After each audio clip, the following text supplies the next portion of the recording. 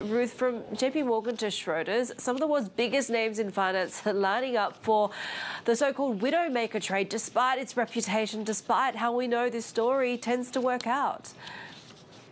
Yeah, absolutely. And investors are certainly circling around the BOJ for a big showdown from the looks of things. It all comes down to the policy divergence story, Heidi, that, the BOJ is lagging everyone from the Fed to the RBA in raising interest rates, and funds are seeing an increasing opportunity to bet against that at some point, the BOJ will have to tweak or even abandon its yield curve control policy. You mentioned Schroders. Yes, they are saying that Japan is the one market that is telling us to go short.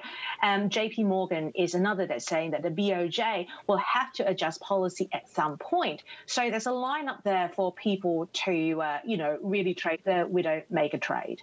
Oh boy, and the tough one is, of course, at some point, maybe at some point in the future, right, Ruth? But what are the implications to global rates markets here? If these investors' bets are right, that the BOJ will tweak or abandon yield curve control policy maybe sooner rather than later?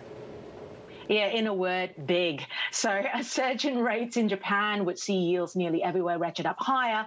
It would have huge implications for companies, consumers, and governments. So it would really put renewed stress on a global economy that's already struggling under the weight of soaring energy prices and choked up supply chains.